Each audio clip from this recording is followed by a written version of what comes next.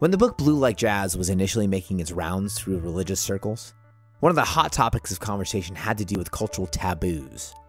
Namely, there was a pastor in the book who cussed, and drinking, specifically drinking alcohol, was somewhat normalized. Now, as someone who grew up around people who both cussed and drank, I wasn't scandalized at all by the stories in the book, but a lot of folks were, or at least seemed to be. And a lot of that scandalization seemed a tad fearful. No, not all of it, just there was a measure of care at times, a desire to protect people from things that might, for one reason or another, hurt them or cost them. Like, there's no question that in the case of alcohol, there are reasons for caution. And communicating that caution without being condemning or overly judgmental can be a bit tricky, which is why I really prefer hearing caretakers approach issues like booze or cussing or tattoos or sex by saying things like, I'm not comfortable here, or I'm not comfortable with this, and having thought a lot about it, here are my reasons. Rather than saying things like, it's gross and it's wrong, period. First, because there are some things that are flat out just plain wrong.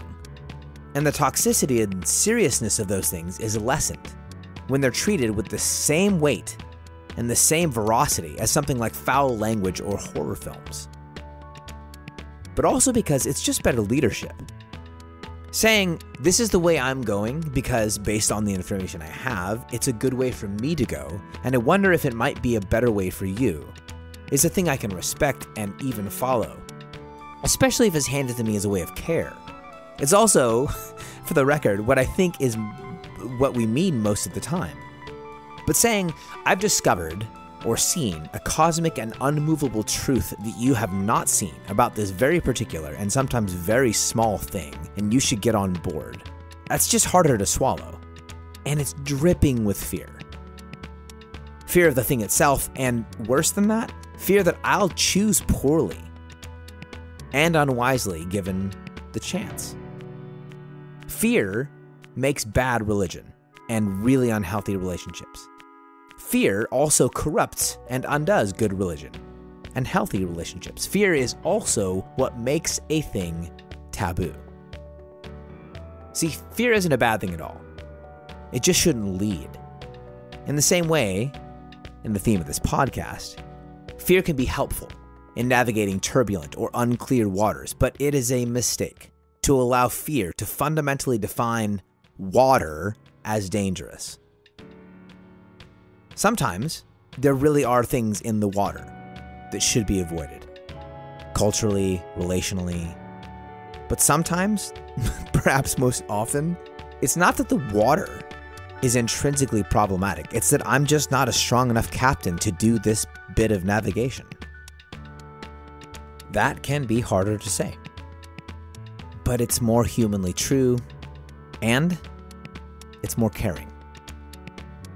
I would like fear to play its part in my life, keeping me from things that would undo me, keeping me from things in the waters around me that can legitimately harm me, but only in the context of a more courageous and loving navigation of those waters. If you are a regular listener, I'm assuming that that's what you want to.